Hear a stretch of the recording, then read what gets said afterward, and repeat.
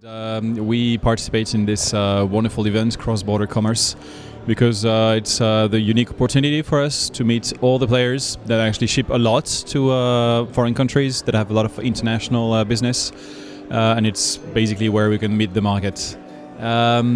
International cross-border can be a bit challenging because obviously the market looks smaller and smaller. People buy from foreign countries quite easily, but in reality, in backstage, let's say, the reality is that you have different regulations, different carriers. Some carriers are better in Italy, some others in Spain.